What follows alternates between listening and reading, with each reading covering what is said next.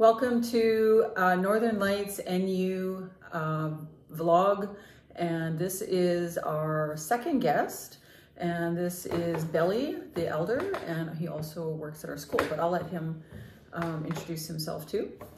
So our first question to you, Billy, is just tell us like a little bit of background about yourself. Well, first of all, I am Inuk, not Inuit, but Inuk, a single Inuk person. Oh, that's interesting. I was born in Arviat, and today I am 66 years old, and I have been working at the school for the past 43 years. Wow, that's really commendable. That's a long time. In 2006, I was trained to be a counselor by Landair University. I was also hired by the Department of Education to work with the Arviat curriculum, to be the coordinator for the Arviat curriculum. That went very, very well, and that is where the IQ came from. Okay. And thanks to all the elders that put it together. So that can just kind of lead us into, so these IQ principles, I know I'm taking a course on it next week during PD week, and it's, you know, super important to implement these Inuit IQ in with our teaching. So can you just give us a little bit more information on the IQ principles? Well, the IQ, they are passed down from generation to generation through families. And it all has to do with respect and respecting yourself, respecting others. And respecting the land, I think, too, right? Everything, respecting everything, because in the Inuit knowledge, everything is alive. Everything that we see is alive. So it's about respect, and like what would some of the other ones be? Well, there's respect, and there's like working together. Okay. And there's also serving. There's also being of service in our communities and anywhere where you can be help to another person. And these principles, they are often incorporated into the education system, but also the government, correct? So at our school, at the middle school, we are doing our best to teach our students the Inuit IQ, the 6 principles and the guiding principles of the Inuit. And one of the things that we really try to do with our students is to teach them, like, you know how when teachers teach, you have to do this, you have to read this, you have to do this. But in the Inuit teaching way, it is for us to watch what our parents were doing, what our uncles were doing, what our mothers were doing, and that's how we were taught. For example, my age group, that is how we were taught. And today's children, they have to read, they have to write, they have to... in Nunavut and in English. And they have to do a lot of work to get a few little lines done. Yeah. For example,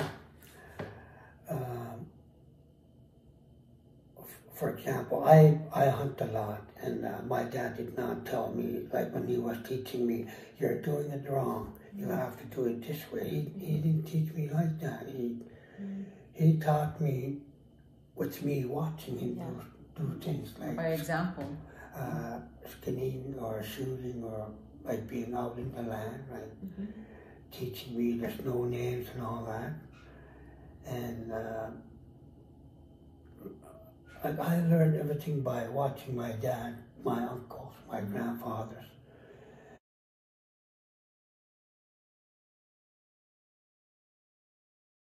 Yeah, and so that kind of leads us into your family, because you now have a very extended family coming down from you that you are now teaching. Yes, I have. I'm going to be a very busy grandfather, because I have 14 grandsons. What? Oh my gosh. That's amazing. And I have turned 2 grandsons into hunters. They can now hunt on their own. Oh. How old are they? The older one is 14 now, and the younger one is 13. They're brothers. Mm-hmm. And I've been going out with the younger one for many years, when he was a small kid. Mm-hmm. And that is why he's more knowledgeable than his older brother. Mm-hmm. But they can now hunt on their own. I have taught them the safety of the gun. Mm-hmm.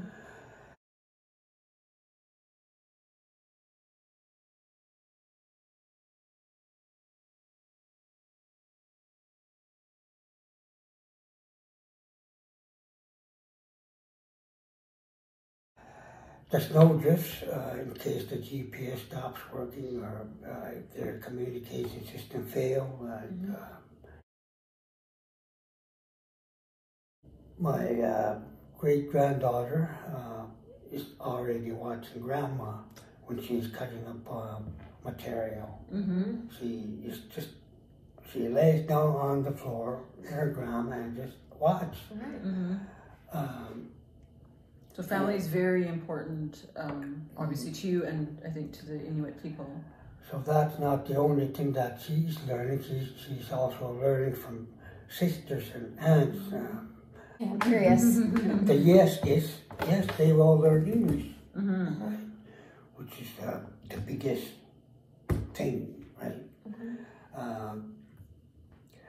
Yes and no. The other yes is that they are learning from parents, like we still teach by watching. Mm-hmm. And when they go to school, they have to go through paper and write and so on.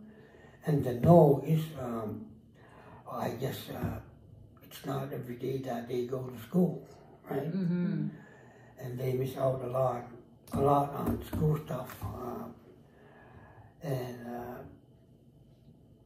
And there are so many distractions now. For example, a student can now pick up a cell phone and go to the other side of the world and look at whatever, right? Mm-hmm. And they can get into all kinds of, everything, really. The world has opened up to them. The need comes up to call the authorities. Yes, I will call, but my main line is protecting the students, protecting them from other students, bullies, whatever, protecting them from you guys, make sure they're treated right, That It their has to rights be are respectful. protected. and protect them from anyone who might mistreat them or take advantage of them or something like that. So, like concerns in the community, maybe. Okay. That's my job. It's, a lot of my work is confidential, unless I have to involve the authorities like the social services or mental health or the RCMP. Right. What is the biggest challenge you have faced, I don't know, living in Arviat or with your work or with your family or anything? What is the biggest challenge? The biggest challenge that we faced was just before 2000. Our community was plagued with suicides, youth suicides, so many of them. And it became very hard for the whole community because there were so many youth committing suicide. And the biggest challenge that I faced is my daughter, Charlene. She was in that situation, ready to kill herself and so on. Oh my goodness. But I intervened, I talked to her, and this was because 2 of her friends committed suicide a day apart, very close friends.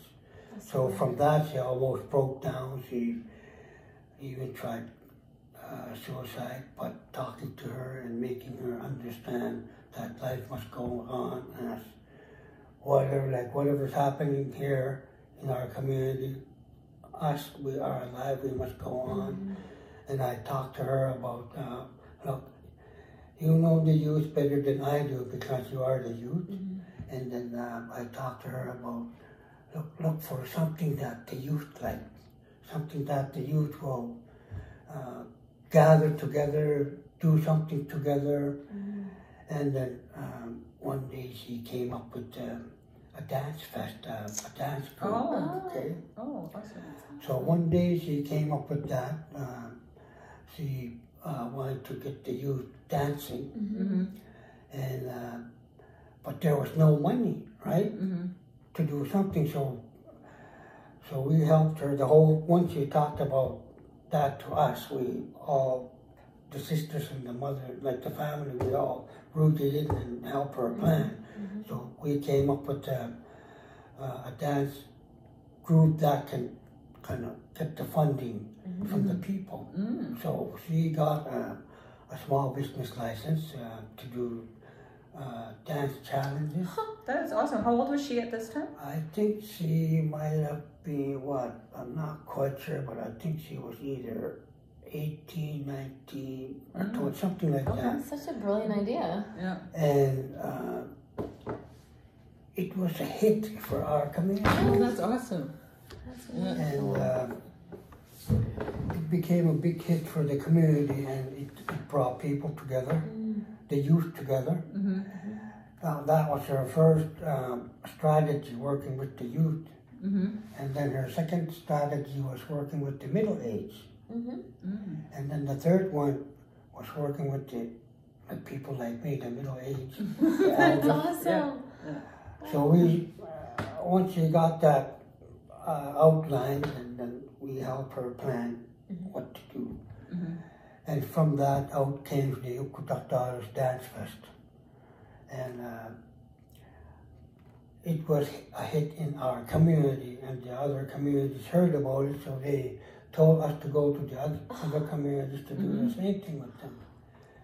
And today... What a success story. Wow. And today, each community has their own dance groups now. Whether it's square dance or hip-hop or whatever. You must be so proud of her. That's awesome. I was very proud because she almost lost her life.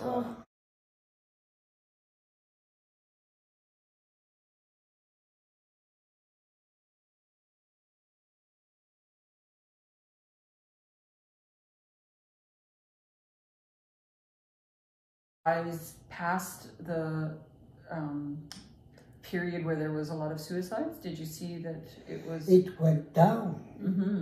Not only that, then we started having students graduating. Wow. That's so many lives touched. Because it is a phenomenon when in a community, when a cluster of suicides happen, it is a phenomenon that it kind of, I don't know if you would know more than me, but it's almost like kids see it as this is, or even young people or whoever see it as the solution, and then it just kind of grows and grows, unfortunately. Yes, that may be so. But what Charlie taught was from the inside. Right? Yes. It's to work with someone, to be connected to someone. And she succeeded. She did that, and I was very, very proud. What an incredible success story. I just think that is...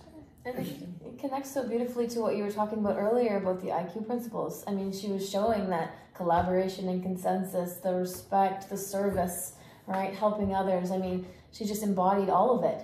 It's beautiful. Yes, and then one of the good things that came out from that was other communities were also asking us to come to their community to start the same thing, like help them start the same thing in their communities.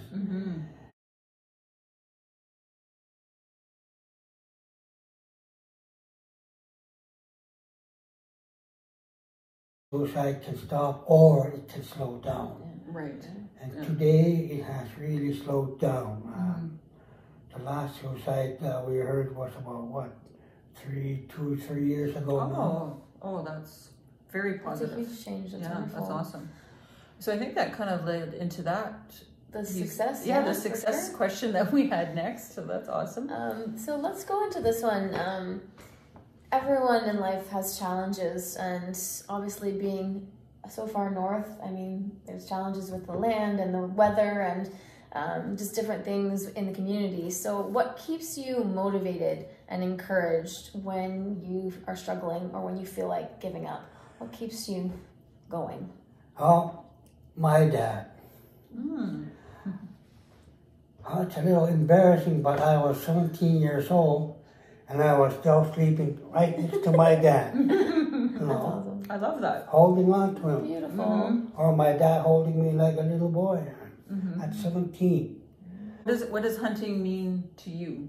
Why is it so Oh, hard? it's feeding my family, keeping country food at home, not only for my family, but for people who don't have like hunting gear, like ski or boat or ATV, and the very large families, like over 10 in the family, and I give food to people that need it. And that is why, that's what I do, because my dad taught me to share my catch with people. And right now I am looking after our elders, make sure they have country food like fish or caribou or seal or maktak, the whale.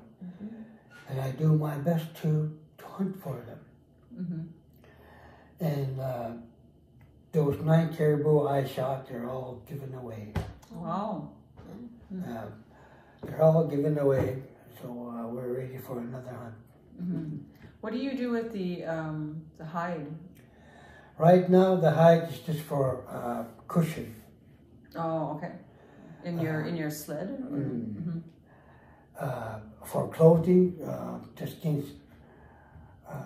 We start using the skins in August, because by end of September they're going to be too thick. Oh, okay. The hair.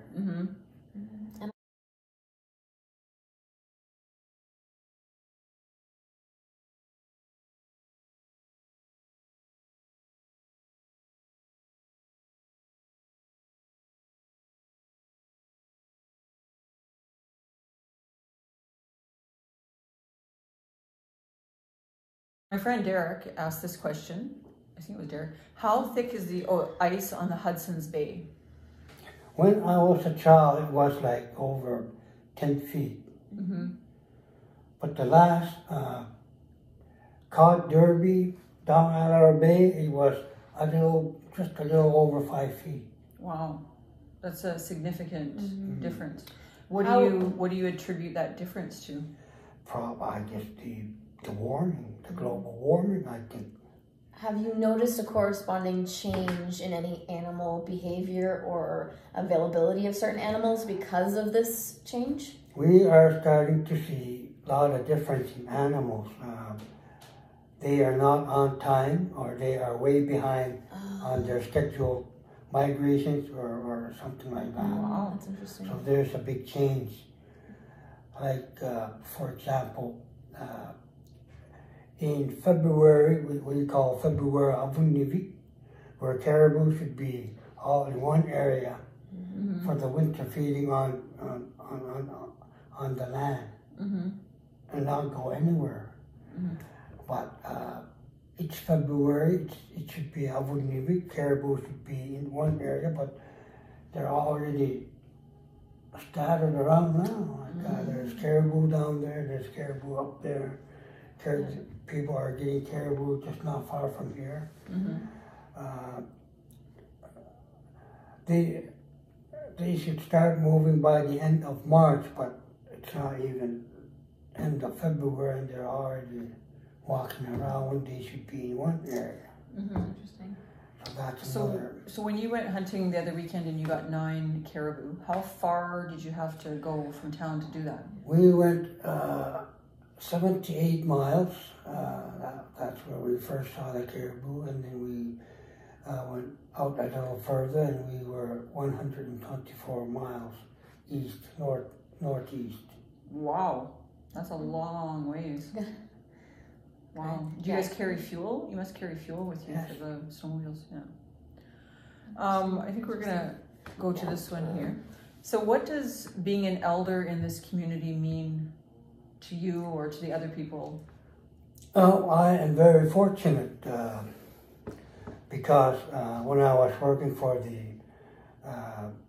Community Education Council, which later became Community Education Society, and then later on they became District Education Authority, and that's when I had my own program, like land skills, and I did that for 25 years, teaching land stuff to students, whether they were a boy or a girl. It was my land skills program, and the students that were learning from it, like when I went out with them when they were teenagers and so on, they did learn some skills and so on. And today, those same boys or girls that I hunted with, they sometimes surprise us. They bring in some of their country food, like something that they've got. They would bring it to us. That's beautiful. So it's cyclical. It comes back to you. That is wonderful. Can I just ask a real quick question? Because we've been using the term elder quite a bit. But is there a particular age that somebody becomes an elder, or is it more because of the role that you have in the community? I am now an elder, but I can now speak with elders, sit down with elders and talk to them, but I still don't have authority. Only after I am 70. Oh. That is when I can. You can say whatever the heck you want. That's interesting. I didn't. I am now with the elders, but I still have no authority if there's other elders in this room. I've heard the number that 50% of the community is under the age of 25. That is true. That is true. So what does that mean as far as elders? Is there people just not living as long, or is there's just a big child boom? That is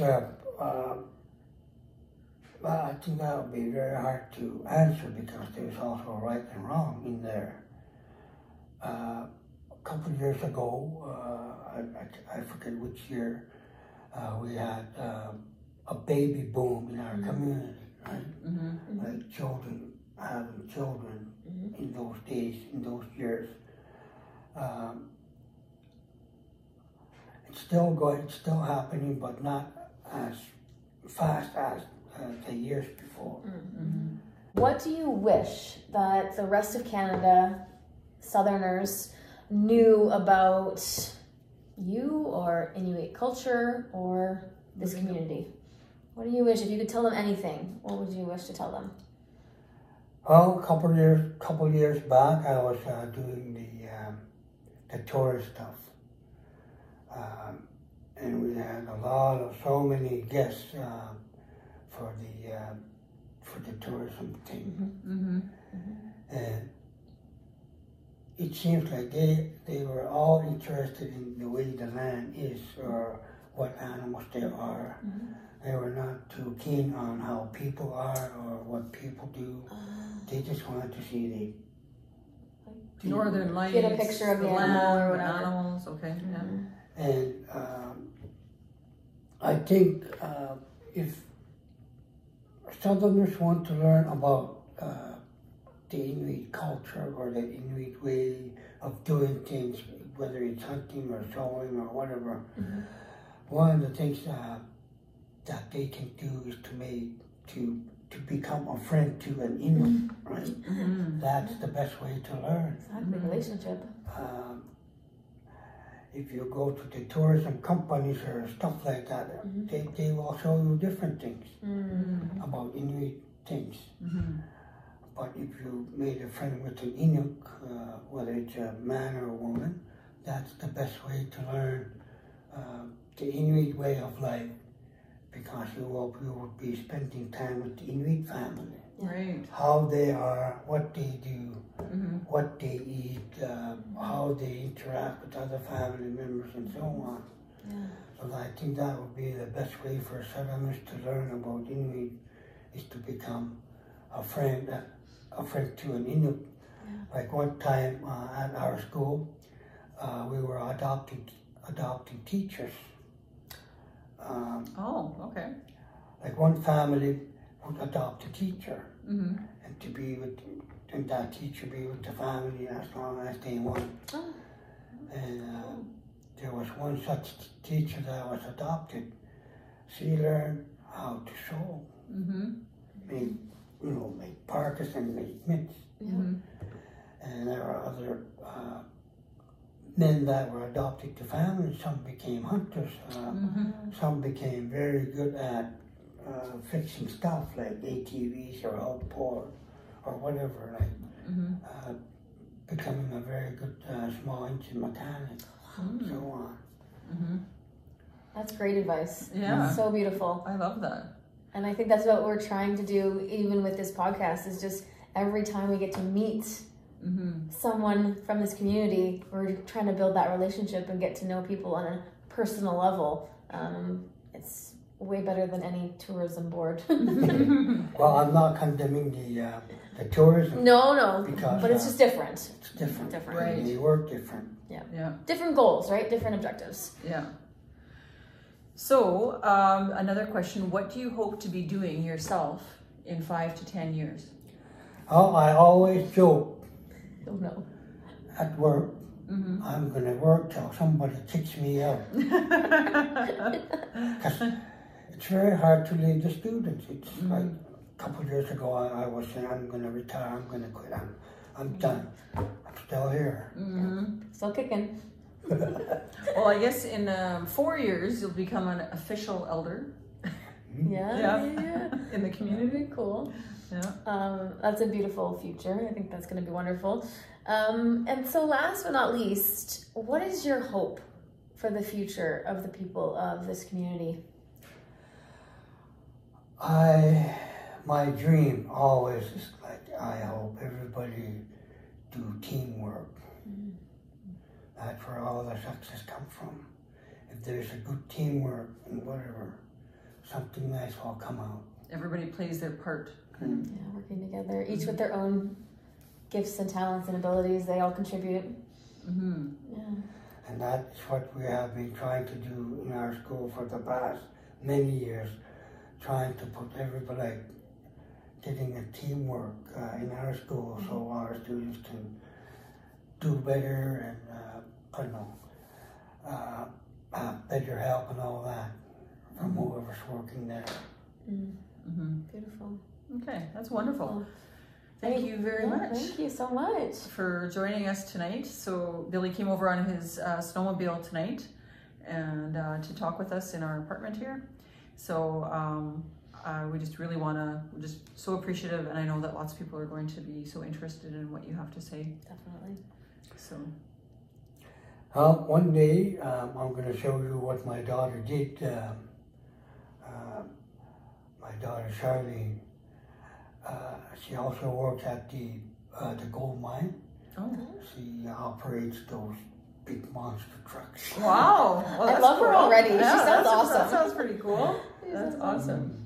Okay, thank you very much, Billy. Thank you. Bye.